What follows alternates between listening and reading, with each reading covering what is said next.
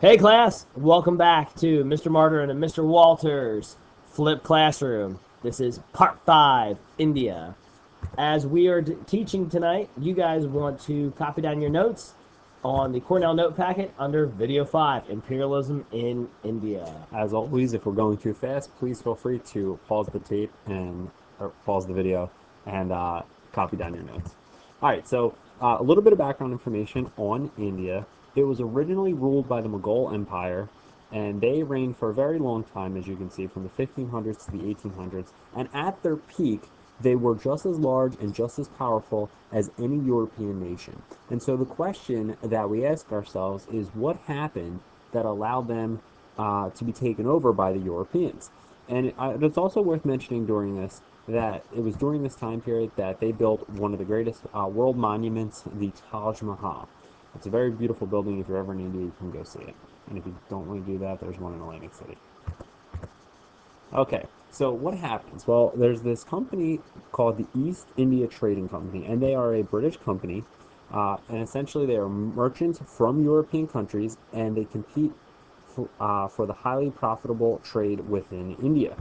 And in the early 1600s, the British East India Company starts to gain specific trading rights with this empire, which means that no one else is allowed to trade with them. And if you remember, that always helps out the European nations, not the locals.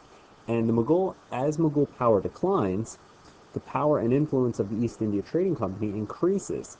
And I want you to understand that this is not a government entity. This is a economic corporation that is slowly taking over control. All right, guys, and just like Mr. Walters said, Europeans are taking control. One thing I hope the pattern you guys see is that everything the Europeans touch, they slowly begin to ruin.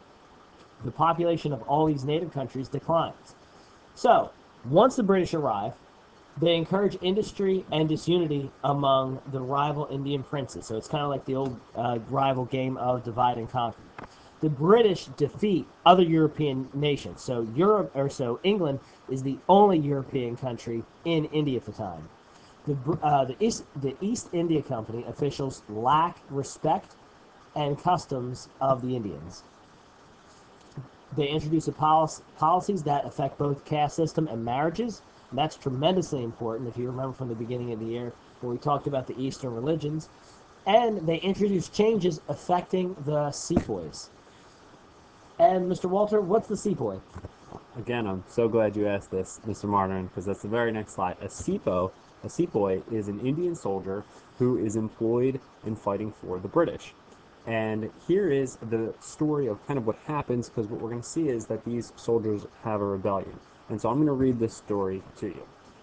No one knows how the rumor started, but it spread quickly.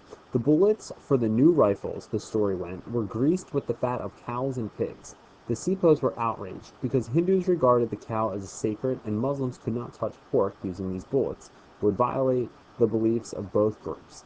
As a result, the sepoys started a rebellion in May of 1857. And the most important point is that it doesn't matter if the story is true or not, it doesn't matter if the rumor was true or not, but this had a big effect on the Indians. They were very upset that their culture was being disrespected, and so they rebelled. All right, so what do the Brits do? Well, quite honestly, guys, they don't care. They're concerned with one thing, money and power. That's two things, really. But they start pushing the Indians to be Christians. Prior to this whole incident, they told the Indians, "You should be Christian anyway, so this really shouldn't matter to you." And clearly, that's not a respect for their culture.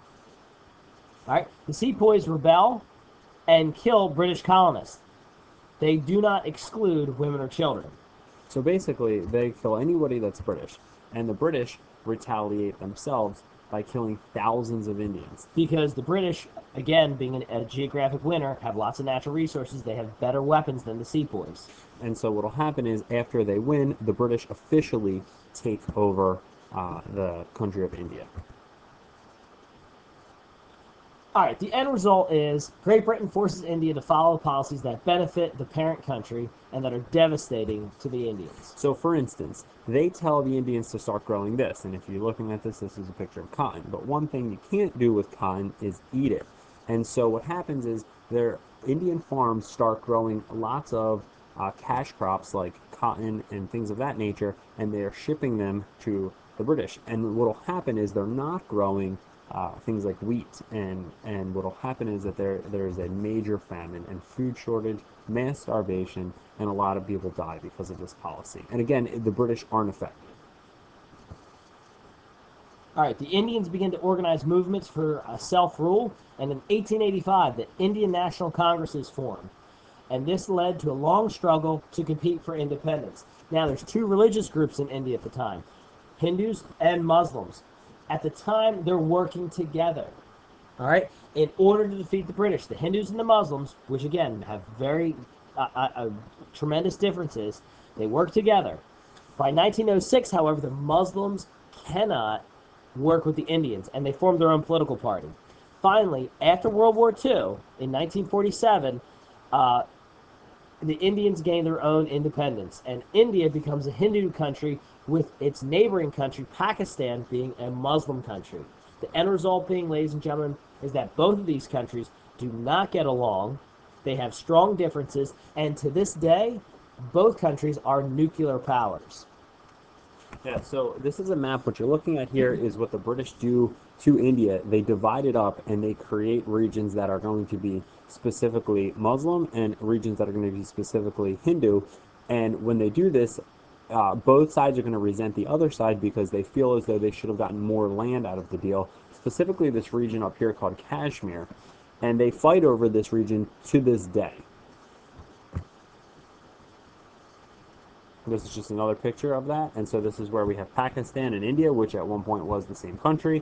Again, the British are the ones that divide this up, and they divide it based on religious differences. Hey, Mr. Walter, quick question for you.